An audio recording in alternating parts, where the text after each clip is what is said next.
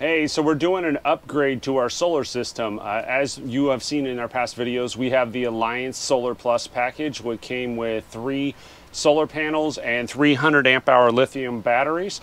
We added a 4th battery to our collection, which we're getting ready to install. This is a Renogy Smart Battery. It's 100 amp hour lithium ion, so we will have 4 total. The other thing that we're going to be doing during this process is switching how our solar system controls our air conditioning unit.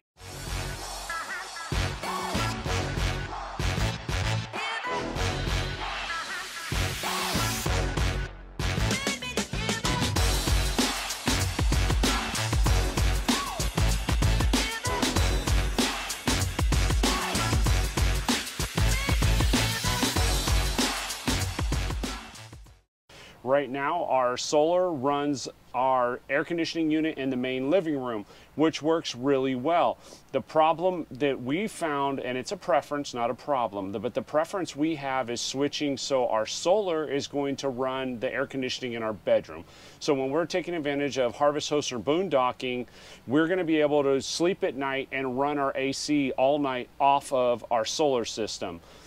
Right now, the way it's set up is the AC only works in the living room, which creates a little bit of a problem because the Renogy 3000 watt inverter only allows a 30 amp bypass or pass through. So when we turn on the microwave, we have to turn off the air conditioning. By switching the AC so that the front AC or the bedroom is running off the inverter, the middle AC will be running off the 50 amp or the generator, so we will no longer have to turn off the AC when we're using the microwave, which will help reduce the heat buildup inside our rig. So right now we have 3 of the Renogy 100 amp hour smart batteries that are lithium ion. We're going to be installing a 4th one, so I'm going to end up having to remove the angle iron, put the 4th battery right here. It's a fairly simple process the way that Alliance has this built. So we're just going to run the negative off of the negative terminal just like here. We're going to run it up to the negative terminal. We're going to run the positives just like here, off the positives onto the positive terminal, and that'll keep them all in sequence. And then I'm going to have to go in and make some adjustments to our battery monitor so that it knows that we added 100 amp hours to our system. Overall, very simple install, very quick process to do. The big challenge is going to be changing the air conditioning from the solar system onto the 50 amp, and I'm going to do that at the breakers. So a couple things to point out on the Renogy batteries. As with all batteries, they have a positive and a negative. You want to be extremely careful to make sure you hook up the right side to the correct side. So the positive going to the positive, or the red to the red, and then the negative to the negative, or the black to the black. These are also smart batteries, so they actually have a data port here. We are not going to be utilizing this. Our system is set up so that we aren't going to be taking advantage of this piece. And this is my little box of love. I have all kinds of extra parts. It came with 2 extra screws for the terminal, so I'm going to go ahead and stick those in there, and if I ever need them, I got them. So I took out the angle iron that came in there that was holding the 3 batteries together.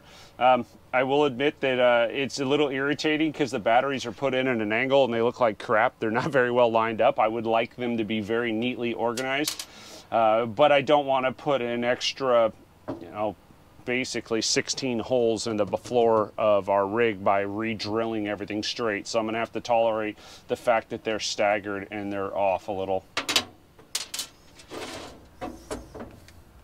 Okay, so the one thing I just did is I took Gorilla Tape and I covered the 2 holes that were right here where the screw mounts were, and then I went underneath and stuck a couple pieces of Gorilla Tape.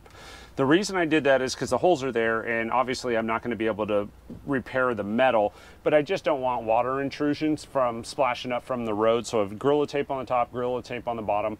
I figure with the battery sitting on top of it, that'll probably do a good job of keeping it out. I'm not too worried about bugs. That's a tiny little hole. I wasn't thinking that they're going to get in, but water is always a factor.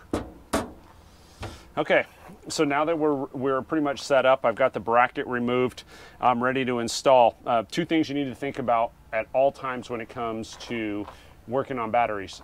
Always connect your positive before your negative. So you want to make sure your positive wire goes on first before your negative. The other thing that you need to do before you even get to that is make sure you kill the power. We have a battery kill switch right here.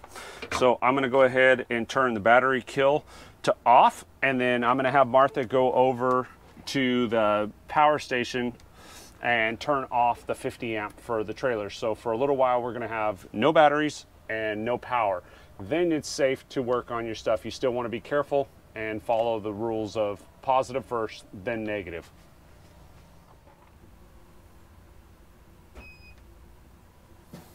So what I'm trying to do here is I'm going to try to take off the retaining nut, which is a 5/8.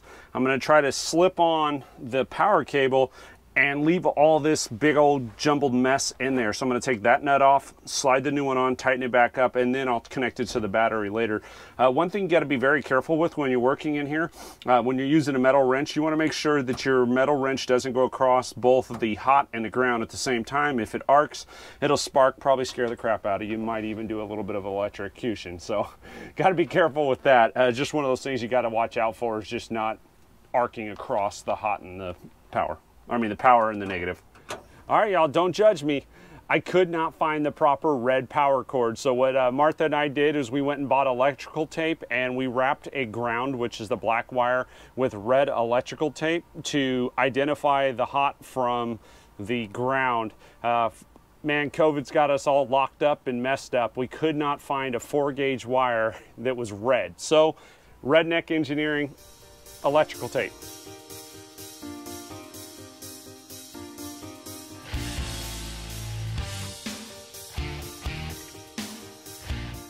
All right, managed to get it started. Trying not to tear this thing apart, trying to make it as easy as possible on myself and not mess with any of the wiring. We got it nice and tight on there. Well, I would say finger tight.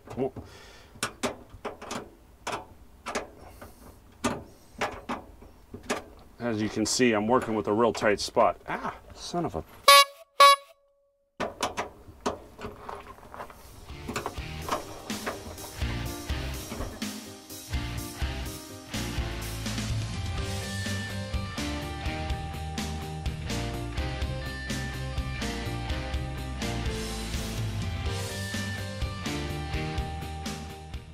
Can you go flip on your switch? Let's get some power going to this and let's see if we can...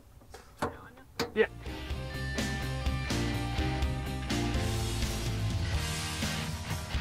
Go ahead and turn it on.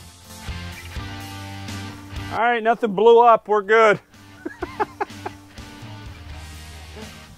right, so we got 4 batteries in, no smoke. Everything's nice and tight. I'm calling it a success. So to make it a little easier on myself, all I did was use this to start it here and there so that I know exactly where to come in and do the size of these big self-tappers. I'm going to use a drill bit to bore the hole.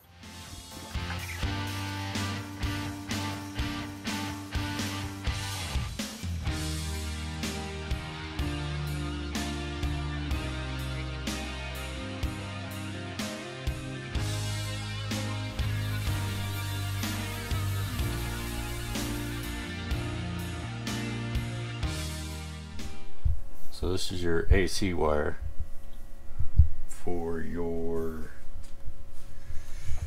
kitchen. AC2.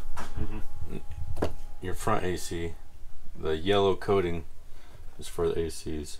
Gotcha. So I'm taking this out, undoing all these for the 20 amp. Alright, there's no power. Switch it to this one. We're all good. So you, crossing the wires, basically. So this will come up here, that'll go down there, and it's just... This wire will come up here, and then I gotta stick it back through there and put it into this one. Fantastic.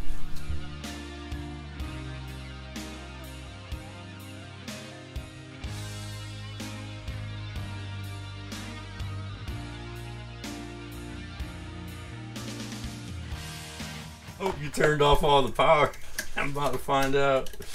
We heard him say it's off. I got the, hey, I turned off the 3,000 watt inverter and I unplugged the unit. Pretty sure the only thing that should be running is your 12 volt. You know what I mean? Yeah. Through the battery. Well, we'll take this one out first. It does what it wants to do.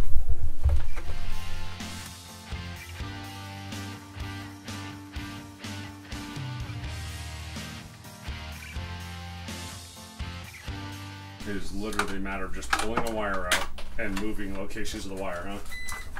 Yep.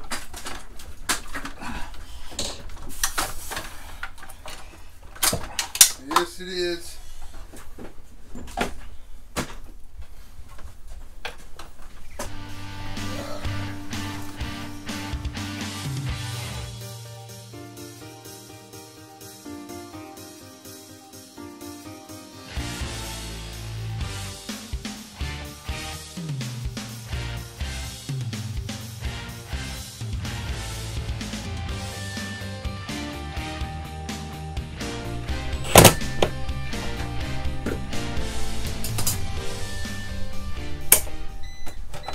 Let's try it. Alright, just your AC.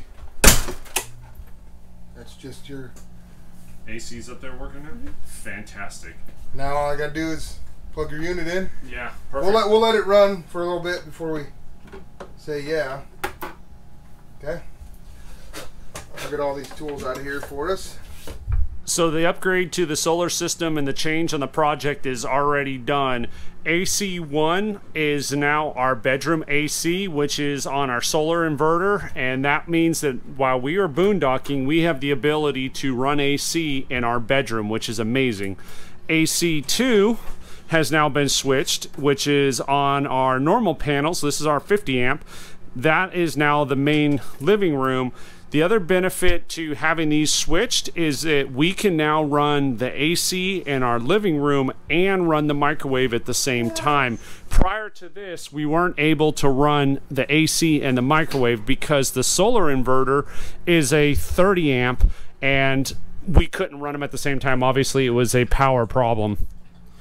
After I installed the battery, I waited about 6 hours to make sure that all 4 batteries were at 100%. I reset the system by go ahead and holding this button down for 3 seconds. And now as you see here, we got 400 amp hours and our system maxes out at 14.2 or 14.3 volts. We just had to power off in order to work on the system, and that's why you see it flashing up. We are done. Extra battery added. The monitors reset to represent the 400 amp hours, and we've got our air conditioning switched between 1 and 2, so now that we can run it the way we want. We'll do an update down the road on how we like the system with the 400 amp hours and what kind of usage we're able to get out of our air conditioning through the night when we're boondocking. Thank you all for watching. Don't forget to like and subscribe. And if you have any ideas, tips, or tricks that we can add to our solar system, definitely let us know in the comments. We try to respond to everything really quick. Thanks for your time.